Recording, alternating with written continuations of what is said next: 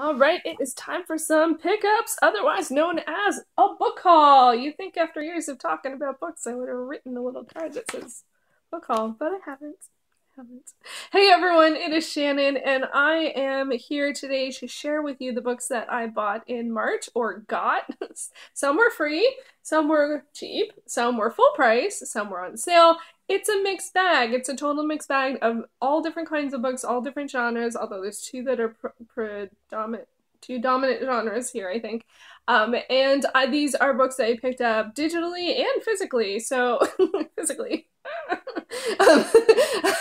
And I was inspired by Sarah from Not Just Romance Novels. She recently did a book haul of new, used, digital, all the books. And I'm like, yeah, why do we split these things up? Like, they're all books, folks. And I was like, so thank you, Sarah, for doing that. And that totally inspired me to do a book haul in the same fashion. So I hope you So here are the books that I picked up in the month of March. So first up we have, ooh, one that I've read. I read it in the same month. So exciting. It's so rare. So I picked up All Systems Red by Martha Wells. This is the first in the Murderbot Diaries. It is a novella, and it's nominated for the BookTube SFF Awards in the novella category. So I actually just finished this like right at the end of the month, but I still read it within the month, and I didn't quite realize how rare that was. It's okay. I'm not, you know, I'm not going to freak out about that. You know, they're the books to enjoy. I will enjoy them over time. It doesn't have to be same month, but it is exciting that it happened at least once. So yeah, so All Systems Red, I really enjoyed it. I talked about it in my recent Friday reads, I think. And I look forward to continuing the series. So awesome. Next up, I think, is also BookTube SFF. Yes, The City of Brass by S.A. Chakraborty? Chakraborty? I think that's how you say it. Chakraborty. I can't think of another way. This is for a debut novel. The read-along will be happening in May. It is a fantasy series. I don't know too much about it, but I was super excited to go to see that it went on sale because the library hold was really, really long, and it was one of the pricier ones in terms of, I think both the digital and physical copies were closer to the, like for me, when it's a Kindle book and it's like close to $15, I'm kind of like, so it went on sale for more like $3, and I was like, yes, buy now, buy now. So I got that, and I'm looking forward to checking it out in May. I also picked up a physical book for the BookTube SFF Awards, and that is Waking Gods by Sylvain Neuvel. This is the second book in the Themis files, and it is a science fiction book, and it is in interview format, so I definitely wanted to get it. I find, oh, accidentally reading some stuff.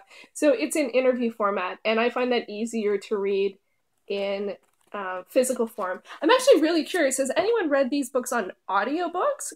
Like, because I wonder if they have separate narrators for the different characters. I still think, I've only read the first book so far, but I still think this would be a fabulous film. I don't know how they would do it, but it would be amazing. So that is another BookTube SFF purchase. So that was 3. And then we continue in the land of something.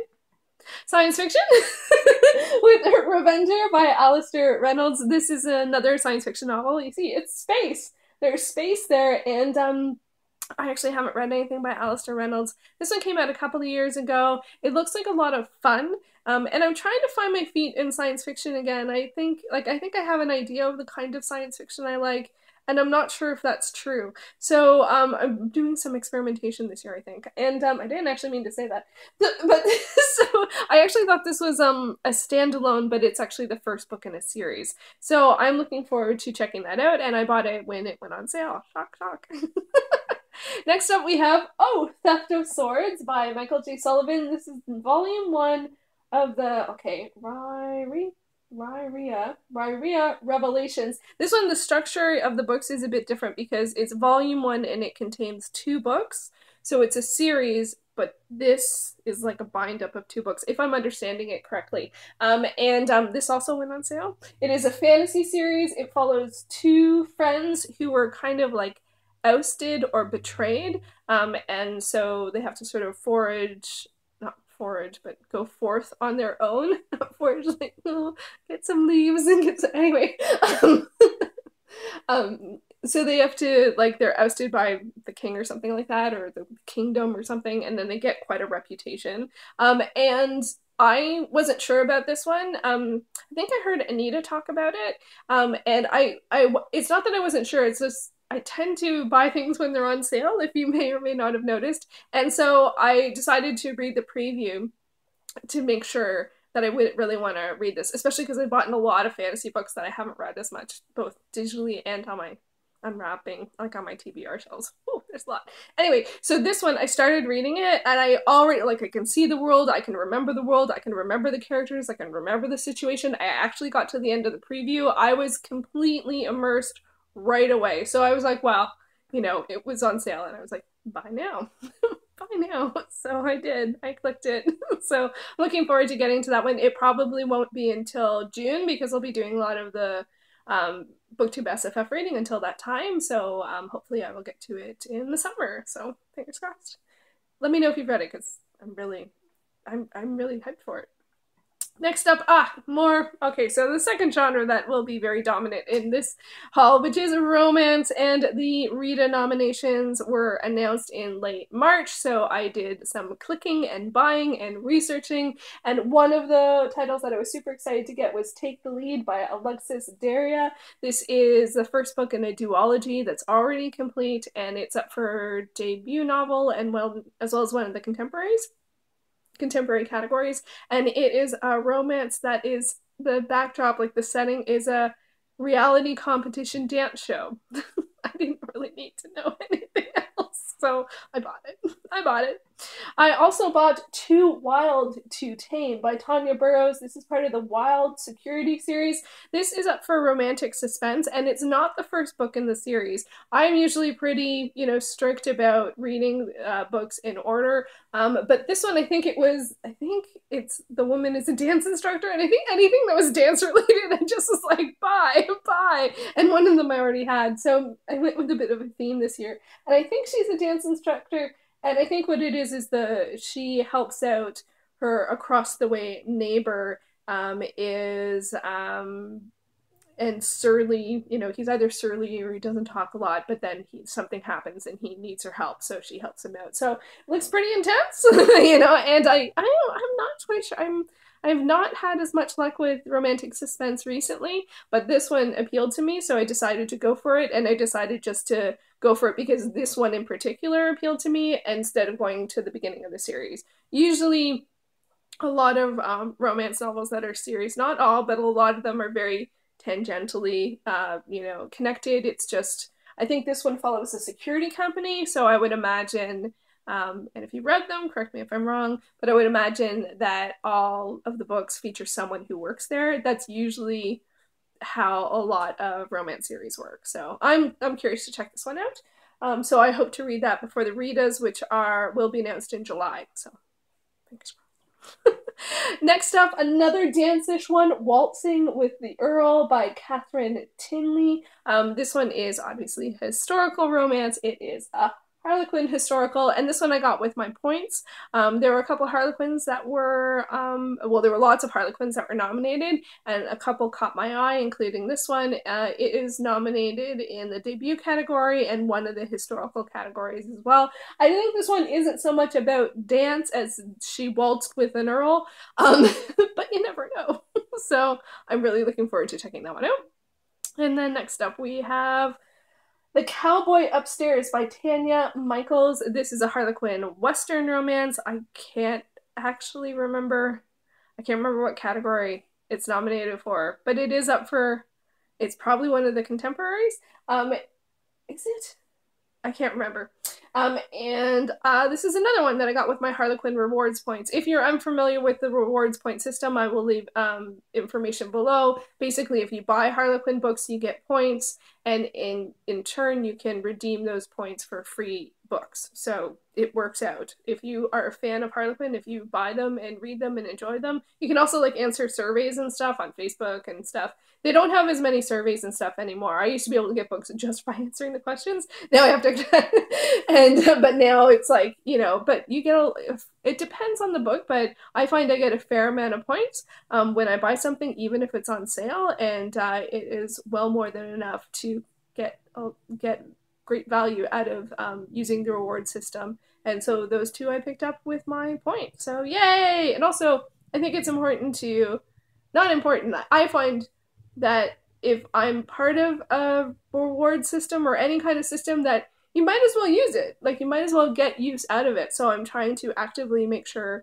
that if I have points to buy, to redeem them with Harlequin or other stuff.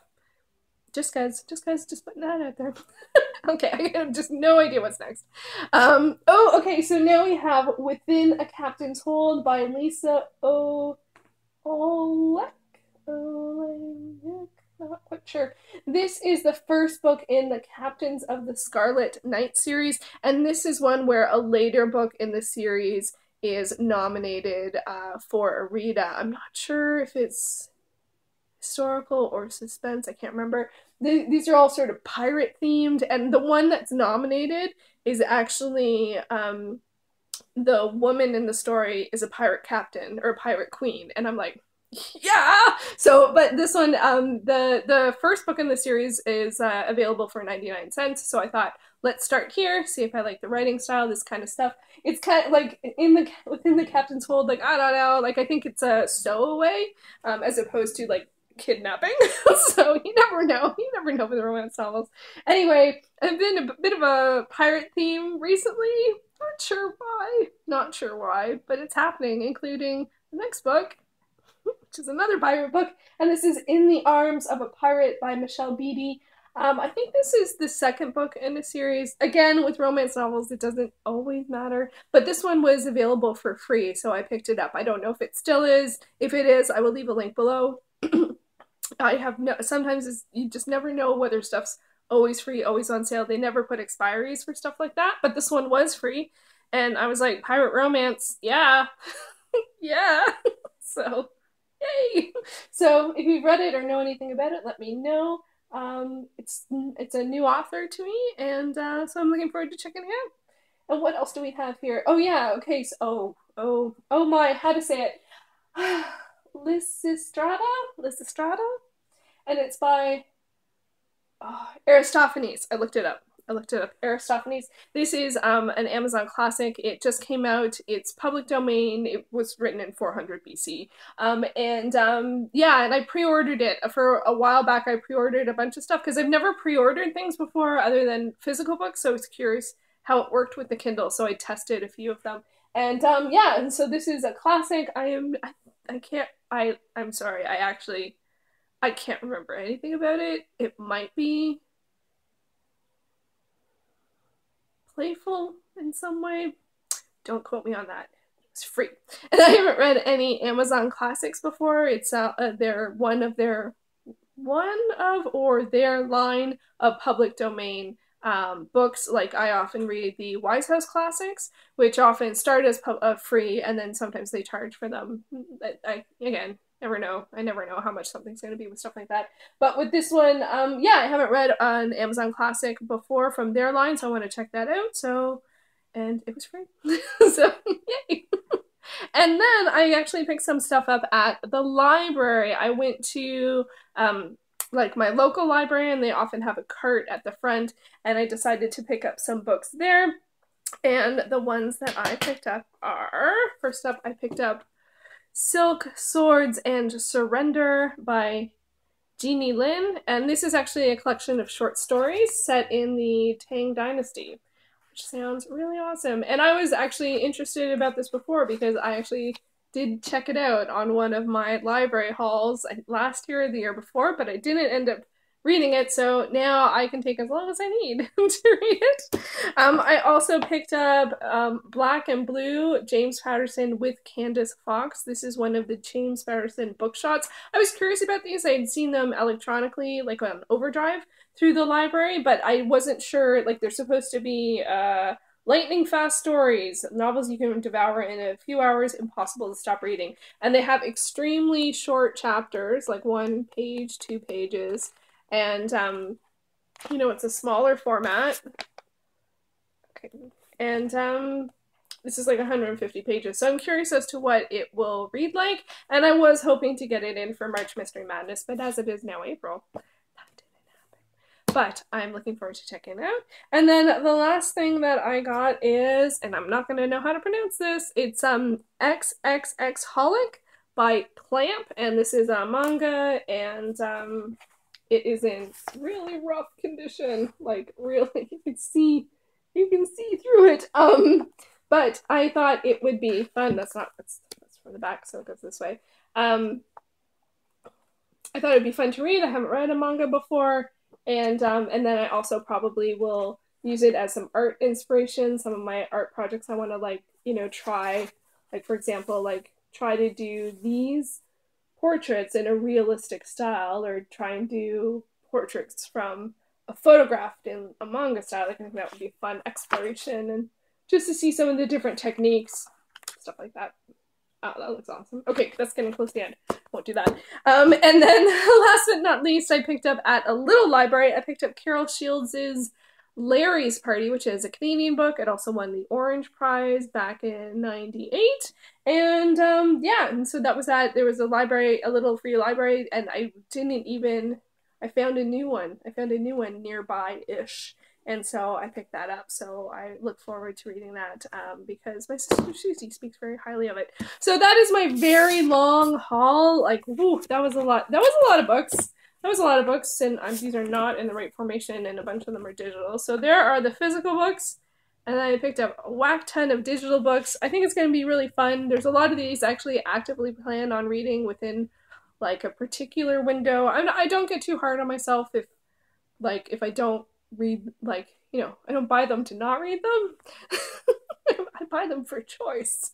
I buy them for choice, and I buy a lot of stuff on sale. So anyway, let me know, did any of these catch your eye? What do you get caught by sales? I guess I obviously do. But these ones, like well, this one was free because it's a little free library. I went back and put something in it, or had my sister put something in it. And these ones were $1, which I was surprised at. I thought, especially the Harlequin, I thought it would be less than $1 from the cart at the library. At Bookends, it would be less, but you know, still, it's $1. I'm not gonna worry about it. So I got it from my change purse, so I don't worry about anything that I can pay from my change purse, like, ever. So that's where the mad money is. Just as in, don't allocate, not like lots. Anyway, now I'm rambling. That's my haul. It's really long. Sorry it was long. There were a lot of books. Let me know what you're reading, and I will talk to you soon. Thanks for watching.